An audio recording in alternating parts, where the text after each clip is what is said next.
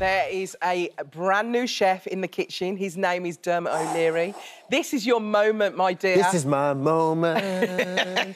This is my kitchen moment with you. Look at his little apron. He's got his little apron on. I'm cooking a dish called... I thought that was on. I'm cooking a dish called Carne Asada. Yeah. So Carne Asada, translated in Spanish, a Mexican dish. It's steak. Yeah, it's roast meat, really, yeah. So, obviously, you know, we saw Andy earlier on. When I first started working for Andy in T4, we went to Los Angeles a lot. Yeah. And then, obviously, with Judges' houses, we'd go over there, and a few of my mates have moved over there.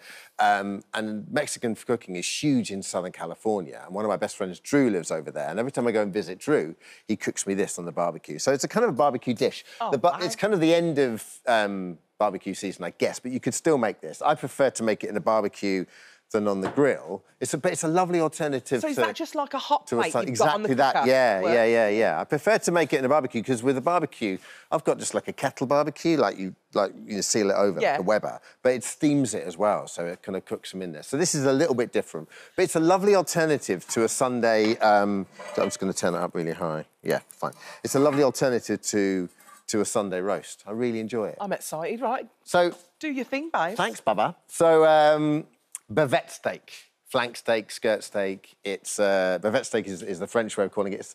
It's a pretty cheap cut of meat, to be honest with you. So it's half the price of fillet and pretty much half the price of sirloin. And you can get a good, like a kilo for about 14 quid. That will serve, you know, a good 4 people or 3 people or 2 people with a bit of leftovers. But it's really lean steak. But what it really needs is a good bit of tenderising. Yeah. Oh, a bit of so if I just cook this now on there, it would taste... You're going to beat it? It would taste pretty tough. No, you marinate it. So I made this kind of almost the tail end of the summer. I made it for our neighbours, and I put it in, really simple kind of marinated rub, and I put it in for like maybe 4 or 5 hours. You can even leave it overnight in the fridge in a bag. Oh, it's going to taste nice. Exactly. So then, yeah. So what I try and do, so you have like a rub, spice rub, and a marinade. So you don't need to do both of these. Sometimes you can just literally use any of these. These are some great rubs that I brought in. The Pitmaster one, DJ Barbecue's got one. Sometimes they just like to use spiced paprika, and these guys, Two Tribes, do a good one as well. But it's great to make your own. So this is a great recipe that my buddy Drew made for me. And it keeps for about three or so months in the cupboard. Yeah. So we've got some salt, some ground coffee, which don't worry too much about the grittiness. It just makes that lovely smoke. Coffee? Ground coffee, yeah. Oh, really? Yeah. Smoked paprika, some sugar, brown sugar, some cumin seeds, some dried garlic, and some cayenne. That all goes in here, yeah? So and you can put it in the jar. You get 1 big spoon of that. And then you just mix it all up, put it in the jar, and then you can come back to that. Exactly, and then the rest of the marinade comes into play. Oh, can I take that home with me today? Of course you can. You get some beautiful, like, you don't necessarily need to this. It's a little bit indulgent, but these are lovely. These are like chipotle chilies. You can get these like freeze-dried, and then you put them on a slow boil, and you almost rehydrate them. You can get them in supermarkets with a little bit of red wine vinegar. That goes in there with some more vinegar, some lime juice, because obviously the citrus helps kind of tenderise the meat. And then these lovely kind of Mexican, Southern Californian kind of flavours. So tomato, coriander or cilantro. We've got a bit of shug.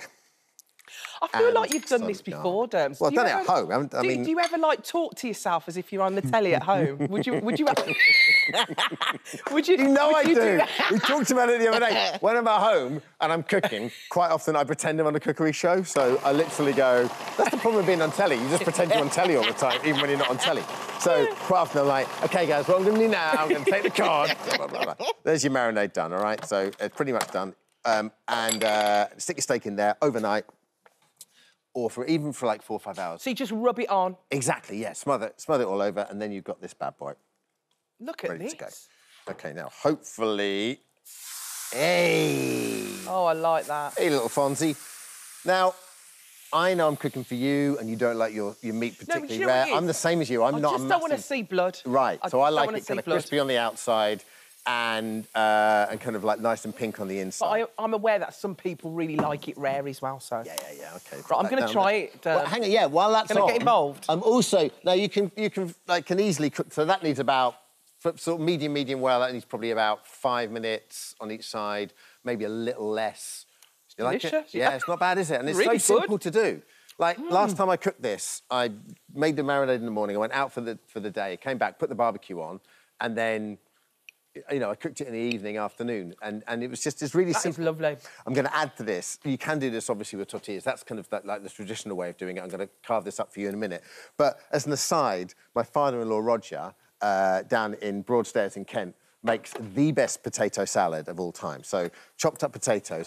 The secret is twofold. It's these tiny, tiny chopped up, beautiful white onions that you can get on our cards.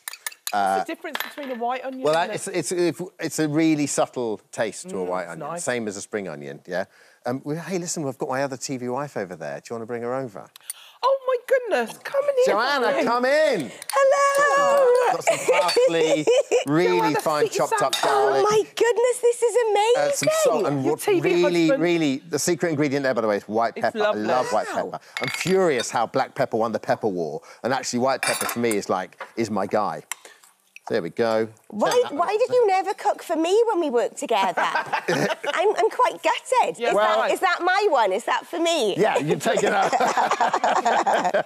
How are you? I'm very well, thanks. I can't believe how brave this is. What's made you decide you want to cook on national TV? Well, just because we talk about food all the time, don't we? And I don't want to be, you know, I'm an OK cook. I'm not like anything special. You're more than an OK cook. But this is lovely. this potato salad, what do you think of the potato salad? We tried it as well. This is really nice. This is lovely. What did you just do there, Alison? Oh, I was just saying, you're more than an OK cook. This is really good. Tom. Well done. And then you leave that, obviously, to rest, and then you get it... Let me just... a second, if I remember. The potato salad's really nice. Oh, is it nice? Yeah. You tried the steak yet? Yes, Oh, it's lovely. good? Yeah, really good. And then the key with bavette and skirt steak is to cut, when you take it off, you let it rest, but you cut against the grain.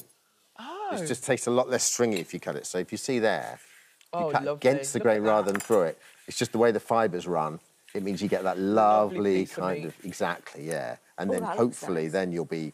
See? Oh, that looks stunning. And then that's kind of, well, you know, Ollie in my ear is just saying it looks very posh. It is posh, but it's also, it's an inexpensive way of cooking, like a Sunday roast. That shouldn't cost you more than, I'd say it's £14 per kilo. So if you think, if you can get a piece for £7.50, that should feed for like it's 2 or cheap. 3. It's basically cheap. It's about tenner, yeah. It's cheap. Would you do this for, like, a dinner party and stuff as well? Oh, yeah, this is my, like, summer kind of... And I bet everyone loves it. This is delicious. Do you like it, Joanna? Very much, it's lovely. Oh, we're going to be speaking to you. Anything would make me happy, though, because I'm so pregnant, I just want food. So this is lovely. It's not for me to say, but she decimates. When we work together, she would decimate a lunch. Oh, really? Yeah, and he would ask me what I'd have for breakfast, and it would always shock him, because it was always like a huge fry-up, and he would have just had eggs or something. I can't wait to speak to you a little bit later. There we go. Well Carne Asada with Roger's potato salad. Well done. Well Bon done. appetit. Dermot O'Leary, everybody.